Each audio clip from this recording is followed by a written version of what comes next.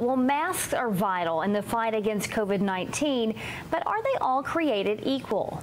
Neck gaiters are becoming increasingly popular right now, but there are conflicting reports on whether they're effective. Isaiah Kim Martinez did some digging today to find out what kind of face covering can best stop this spread. Isaiah.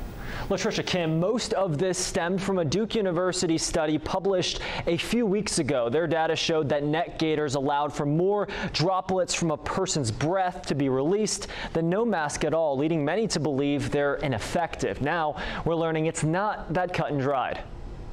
But I've been in the outdoors my entire life, so yeah, I love rock climbing, road cycling, mountain biking. Josh Legg has made a habit of trying all different sports every few years. Naturally, he manages the Rock Creek on the north shore of Chattanooga, where people just like him can get what they need to be active.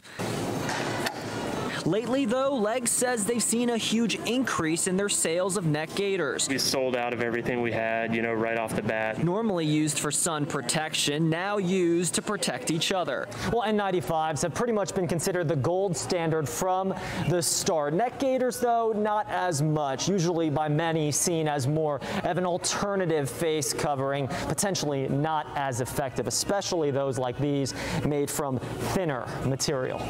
Gaiters have been extremely popular, largely because they're comfortable, more reusable, and arguably easier to breathe through than other face coverings. But one recent Duke University study pointed toward them potentially not being very effective in the fight against the virus. Their data showed wearing no mask at all released fewer droplets into the air. The only thing that you're comfortable wearing is a neck gaiter, then you should use a neck gaiter. Meanwhile, Chattanooga native Dr. Davy Smith, who works at the University of California, San Diego, doesn't believe people should ditch them. I think that we need more data to really say that. I think it's a good scientific question and a hypothesis that needs to be tested. Smith says it's more important to focus on the material being thicker and closer to the face. Research will continue to change, but for right now,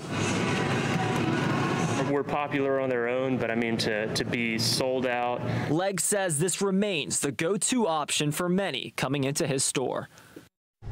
And Dr. Davy Smith, who you just saw, he's originally from Chattanooga. He explains how health departments around the country should approach changing research and data when it comes to masks and everything else COVID-19 related. That's coming up. Kim.